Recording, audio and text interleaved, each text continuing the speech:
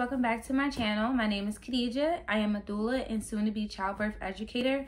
I'm also currently 9 months pregnant with my third baby, and I'm also the founder of The Nurtured Baby, that you can find us on Instagram at the.nurturedbaby, where I share tips and advice for women for pregnancy, labor, childbirth, delivery, and postpartum. So today's video, if you cannot see by the title, is going to be what is in my at-home postpartum basket. So this is the basket I got. I got this from TJ Maxx. This basket was like $7, and it was enough room in it for me to put everything I'm gonna need for my postpartum healing. So I'm having my baby at a birthing center, and once I deliver the baby, I will only be there for 6 hours after I have the baby. So it won't be a lot of things that I'll need inside of the birthing center. And I'm not sure what they give you when you're there, but I'm packing things in my hospital bag that, you know, just in case they don't give me, I'll have with me. So this is what I'll have at home in the bathroom. And some things that you might find helpful. So let's get started. So first in my postpartum basket is some always discreet adult diapers. They look like this. I got them in a size small. These are very helpful. Any woman who ever used these after they've given birth will tell you that these save the day. They are so much better than using the mesh underwear that they give you at the hospital. They're better than using underwear because you could just throw these in the trash. I absolutely love these. I always use these for like the first week or so after I have the baby, before like everything starts to slow down and you could just transition to underwear. Also with the Depends, I'm going to use a always pad. These are overnight ones. I think these are the like number 4 or something. I don't remember. But these have the wings on them. So normally what I would do is I would take the Depends, and then I would put the pad inside, and then I would put in a icicle pad. So I have them coming. I don't have them here, but I'll link everything in the description box of what I would use. And I would put an icicle pad down, and then I would lay some witch hazel pads on top of the icicle pad, spray some dermaplast on that, and then pull it up and go. And that's how I would normally do the system, the postpartum system. So speaking of the witch hazel pads, they're called Tucks. Sorry, the box is open because I was showing what was going in like my hospital bag. They look like this. You get a whole container of it. At the hospital should give you one of these tubs, but because I'm not going to the hospital, I just bought my own because I just don't know what the birthing center is gonna give me. I'll probably, you know, like I said, I'll bring them with me to the birthing center to use. I have some dermaplast. The hospital gives you a bottle of this as well, but I'll just have it here. Because I don't know what the birthing center is gonna give me. I have some After Ease drops. You just put this into water. This helps with the contractions you get after you have the baby. Some women do not know about the contractions you get after you have a baby, and it kind of surprises them, and it can be more painful than the contractions are during labor.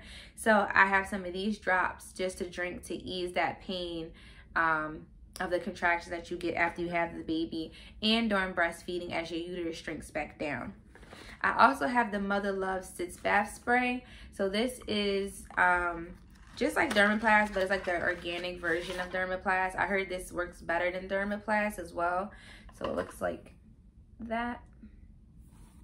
I'm gonna try it out and see if I like it or not.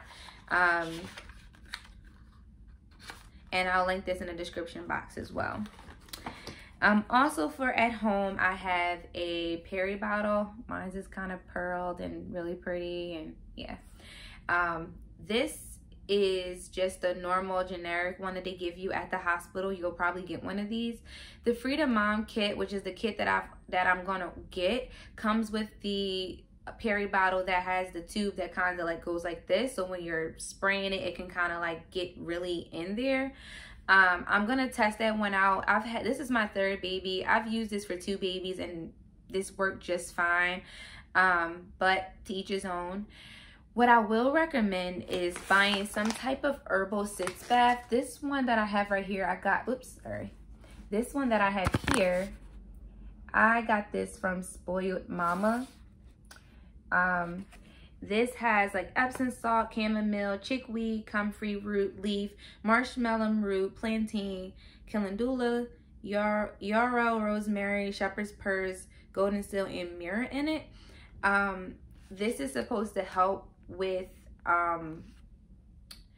stimulating blood flow and help the perineal area, fighting infections and things like that. So it's good for episiotomies, tears, hemorrhoids, anything. So this is like really good. What I would do with this is I would boil this, and then once I boil some of this, I would strain the water into here and use that to actually spray myself with to get extra relief and extra healing down there. And that's how I'm going to use this. You can also put this into actual sitz bath and then actually sit in it. I'm just gonna put it into here. If I do want to put in some of this into a sitz bath, then I can do that as well. But that's how I'm going to use it, especially for like that first week or maybe even longer. Just depends. And then like the last thing I have in here is just like some extra underwear just in case I need it. You're welcome to throw in here like some nursing type things, nursing pads, some nursing balm, maybe, you know, whatever you may need during your postpartum kit and you just want easy access to, you're welcome to throw that in there. This is just it for me. The last thing I'll probably throw into this basket, like I said, is some icicle pads. Other than that, I think that would be pretty much it. You can put a pump in here if you want to. Maybe some Motrin or some Tylenol, stool softener, so it's already in here ready to go. But for the most part, this is like a basic postpartum basket that you could just throw into your bathroom, behind the toilet, or on the side, or underneath your sink, like, and just have it right and ready to go as soon as you wake up in the morning. One last postpartum thing that I'm going to buy and have at home is actually the the pads that they lay down on the birthing bed after you give birth, the blue ones, I guess are like, you know, pee sheets or something. I'm going to get a pack of those and have them on my bed when I come home, only because I'm really nervous about how it's going to be having my baby and then coming home 6 hours later. So I'm just going to order 1 pack of those and just put those down just to sleep on or lay on or sit on, just in case there is an accident. I can just like tie them up and throw them away and not worry about messing up my sheets. And so that's like one extra thing that I'm going to have.